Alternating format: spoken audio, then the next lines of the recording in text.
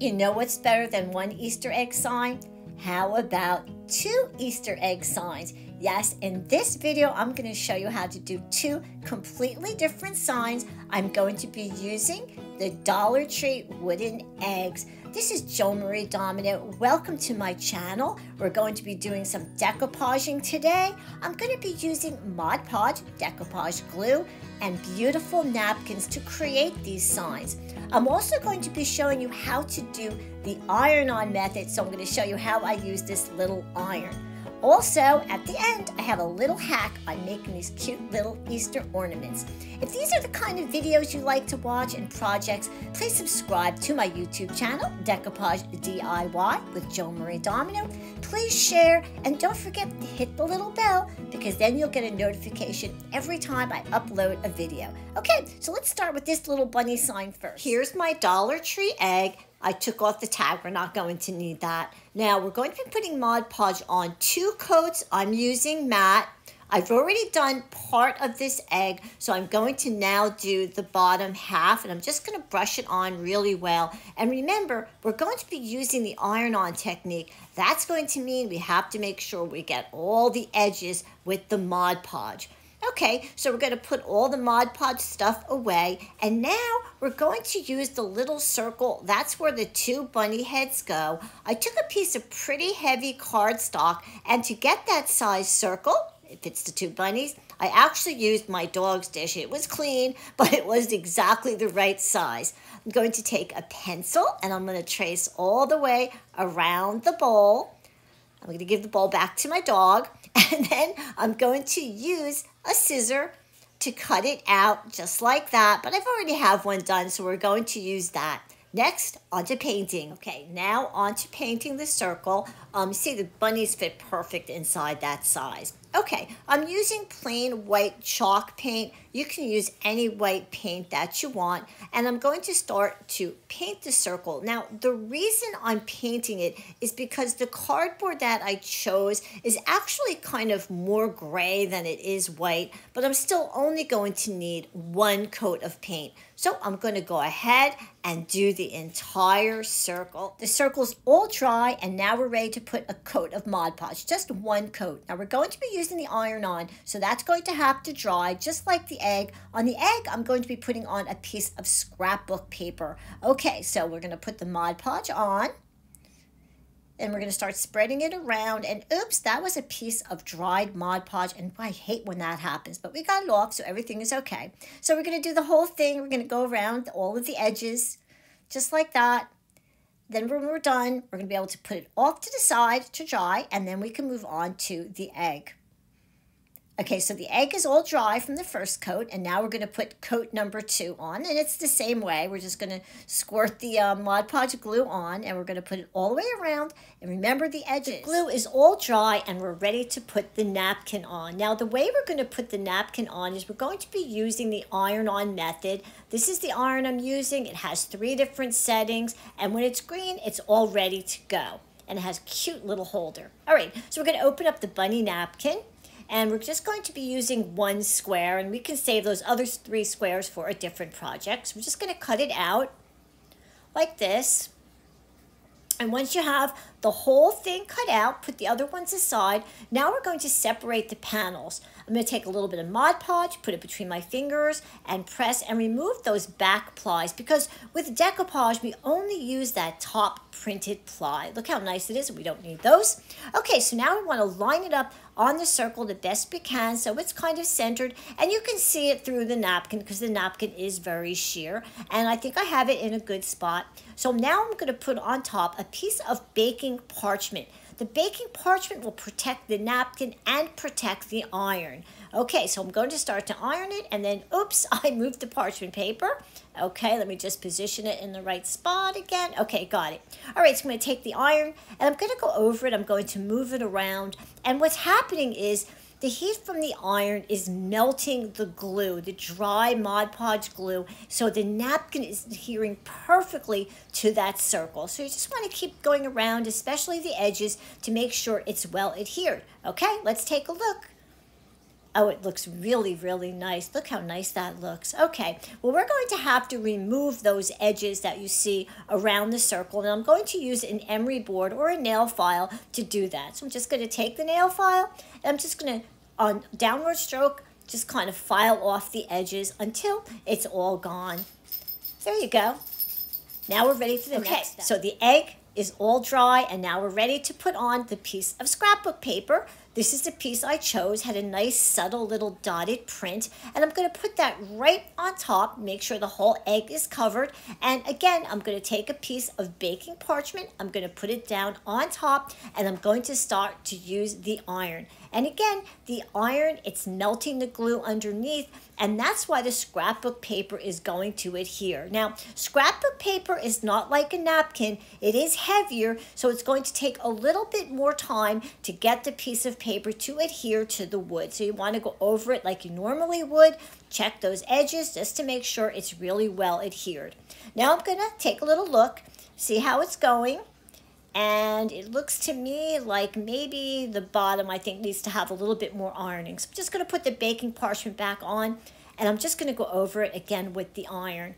Just like this. I just want to make sure that it's completely adhered before I remove any of that excess on there. So just continue to go over, let the iron melt the glue so everything sticks, and when you remove the edges, it's going to be really, really nice.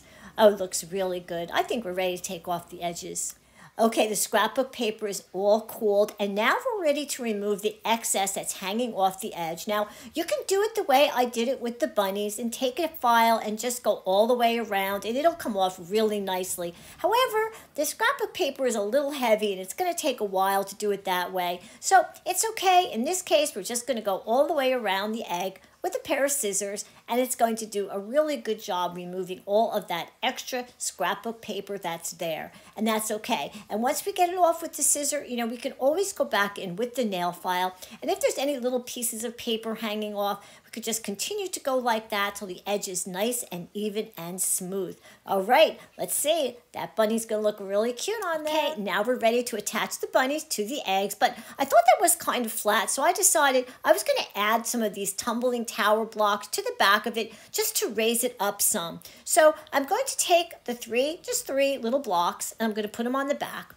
So I'm going to use hot glue, of course, and I'm going to put it onto the blocks, and I'm going to put one in the center, and then I decided I would do one on each side, and I thought that 3 would definitely be enough to keep it above the egg. Okay, so let's take a look.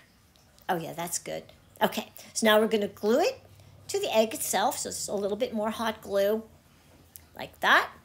And I'm going to turn it over and put it on. I have like about a second or two just to make sure you have it in the right spot. And I'm pressing it down, and let's see. That looks really, really good.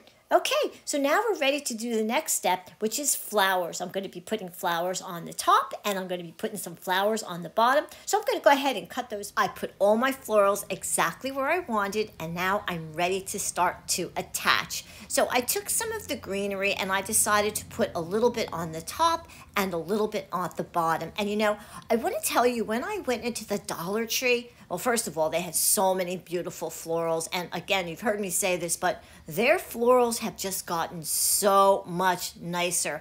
And everything that's on this sign, that all came from one sprig. I couldn't believe it. I was so surprised, but it's so, so pretty.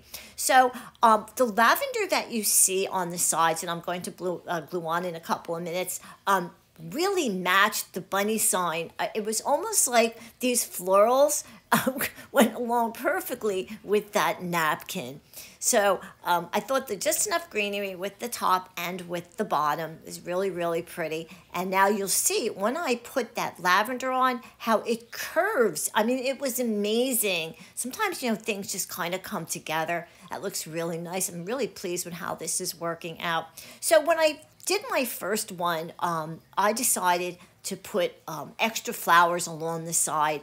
But when I got ready to do the video, I thought, you know, it's just a little bit too much. It was the lavender. But I still thought it needed a little bit more of a pop of color. So I found these little flowers. I don't know. They looked like miniature roses. I wasn't really sure when I first picked them up. And then I realized it was wildflowers. And you know, I found one. It was the only one they had, but it was the perfect color. Really, really pretty. So when I cut them apart, I noticed that they have a nice long stem, which is great because it made it so easy for me to just kind of tuck inside there, and I could work with it until I got it exactly the way I wanted. Look how pretty that is. Okay, sign number 1 with the little bunnies is all done. I really love how it came out. It's very vintage looking. And now we're on to sign number 2. So we're going to remove the tag. We're not going to need that. But however, we are going to put a coat of paint on the sign this time, only because I'm using napkins, and the napkins is sheer, unlike the scrapbook paper was. So with the coat of paint on it, the napkin colors are really going to pop. Now I'm using white chalk paint. It's what I have the most of, but you can use any white acrylic paint that you have on hand. The paint is all dry, and now we're ready to put our Mod Podge on. So what we're going to do is, because we're using the iron-on method, we're going to do 2 coats of Mod Podge, and we're going to let each coat dry before we put the second coat on. Now, Dollar Tree wood really sucks up the paint, and it sucks up the glue. So you definitely want to make sure that you've covered the entire egg really, really well. Okay, so the first coat is wet. We're going to put it off to dry. Okay, now we're ready to put the 3 different napkins onto the egg. Okay, now this is the one I chose for the middle. It's pretty pink floral, and I cut it nice and straight on the top and on the bottom because I want it to line up with the napkins that are going to go one on the top and one below it. So I'm going to use a little bit of Mod Podge on my fingers, and I'm going to separate the napkin. So remember, we only need the top ply, and we'll put that aside. Okay, so now we're going to line it up on the egg just the way we want it. Okay. We're going to do the iron-on again now, and oops, you know, napkins are so light when you're working with them, and any little tiny bit of breeze and they blow away, so you want to really try to hold on to them. Okay, I'm going to get a piece of parchment, and I'm going to put it down on top. And by the way, I did put 2 coats of Mod Podge on, and I let it dry, just so you know. 2 coats did go on there. Okay, so now we're going to iron it, and I'm going to try to stay right on the part where the napkin is. All right, let's take a look. Well, that looks nice. Okay, now I chose this really pretty blue floral. I love how it looks up against that pink. So I'm moving the napkin around because I want to pick a spot that I really like, that's going to be on the bottom part of the egg, and I really like that. So again, I'm going to take a little bit of Mod Podge, put it between my fingers, and I'm just going to pull the plies apart like that. Sometimes it's easier and faster than other times. A little bit more glue. There we go. We got it. Okay. So we're going to take the back plies off again, and we're not going to need them. We're just going to put them aside. And now we're ready to put the bottom one on. Okay, so we're going to line it up as close as we can, as best as we can, directly underneath the pink floral. I'm holding it with my hand. I'm not taking any chances with the with any breeze. Okay, then I'm going to, again, go over it with the iron and make sure that it adheres very nicely. Okay, let's take a look. Ooh, that looks really pretty. Okay, so I think before we go ahead and do the pansies up on top, I am going to cut some of this excess off because it's just getting in the way. Okay, good. Okay, so now I'm going to turn it around. It's easier to work that way for me. And this is the floral I chose, also very pretty. And I'm kind of doing the same thing. I move it around until I find a spot that I really like, especially on a pattern floral like this. You can move it around till you find a spot that you like, and that goes with the floral, in this case, the floral below it. All right, so we're going to line it up again. Same thing. Okay. Take our parchment, of course. Put it back on top, and again, I'm holding that because I do not want a breeze to move that that napkin again like it just did. Okay, we're just going to iron it again. Okay, almost done. All right, let's take a look. Oh, look at that. We have all 3 pieces of the napkin on there. But you know, I am going to put the parchment back down on top because I'm going to go over it one more time. I just want to make sure that it's adhered really well to the egg. Remember, that glue under the iron is melting, and that's why the napkin is adhering itself to the wooden egg. Okay, let's take a look. Oh, that's really nice. I love that combination of napkins. Okay, so now we have all that excess. We want to get rid of that edge. So I'm going to take my nail file, and I'm just going to start to file it down a downward stroke until I can start to remove all of that extra, not needed, excess napkin that's hanging off the edge. All 3 pieces of napkin are on, the edges have been cleaned up, and now I thought it would be really nice to finish off the egg by putting some twine all the way around. So I'm using my hot glue and I'm putting it on the edge. I'm trying not to put too much on, and then I'm going to press it down along the sides. And you see I am wearing my finger protector. It's very important when you're working with hot glue. Okay, I'm going to put some more glue on, and sorry for the awkwardness. The glue gun is usually on my left side and not on my right side, so it's a little awkward for me. All right, and we're going to press it down some more. Okay, and I'm going to do that all the way around the egg. Okay, so I finished the cording all the way around the edge, and now I'm going to put a piece on the top and on the bottom, separating the napkins. So I'm going to take my glue gun, and I'm going to run along a little line of glue going between the napkins like that. And we'll take some of the cording and I'm going to lay it down there. I'm going to try to get it on there as straight as I can and press it down so it's going to adhere well. All right, that looks good. Okay, so we're just going to trim off that piece over there. Okay, now we're going to do the lower one. And we're going to do the same thing. We're just going to put down some glue all the way across, some hot glue. And then we're going to take the cording again, and we're going to line it up down there. Just try to get it as straight as we can, and then press it down so it adheres well. Okay, very good. All right, so now let's trim off all of that extra cording from the side. Nice and neat. Okay. Okay, so now we're going to add the word Easter. This is one of those galvanized words that is sold by the Dollar Tree. I gave it like 3 coats of white chalk paint, and I loved it up against that pink floral. So again, we're going to take some of our hot glue, and we're going to very carefully put it on the back of the word Easter. Okay, and when I think we have enough, which I think we're almost there, yep, we're going to put it down on top of the pink floral. Look at that. Oh, that looks really nice up against the pink, that white. It's very pretty. Okay, so it looks like Easter egg number 2 is now ready. Okay, and there, Easter egg number 1. Okay, now before you go anyplace, I have one sneak little project for you. Okay, now I'm on to my bonus project, and I'm using these little wooden shapes. I got them from the Dollar Tree. They're like their Easter spring collection. And I'm going to be using the iron-on method. All right, here's my chick. I already gave it a coat of white paint. And I'm going to put on some Mod Podge. And squirt some on. And that is probably more than I needed to put on there. This is a small ornament, so I'm going to have to very carefully spread all of that Mod Podge around so I get a nice even coat like that. Okay, so I'm going to take the napkin, okay? I'm not waiting for it to dry, okay? I'm skipping a whole step. And I'm going to lay it right on top of the chick. I'm going to very gently smooth it with my fingers. Okay, now I'm going to take a plastic bag. This isn't saran wrap. It's heavier. I'm going to say like a Ziploc. And I'm going to smooth it with my fingers because this bag is protecting the napkin as well. Because you know the napkin is wet from the Mod Podge. I'm going to very carefully remove it. Okay, we'll put that aside. Let's take a look. Okay, there's our little chickie. Okay, that's wet, so I'm going to put that off to the side. It has to dry.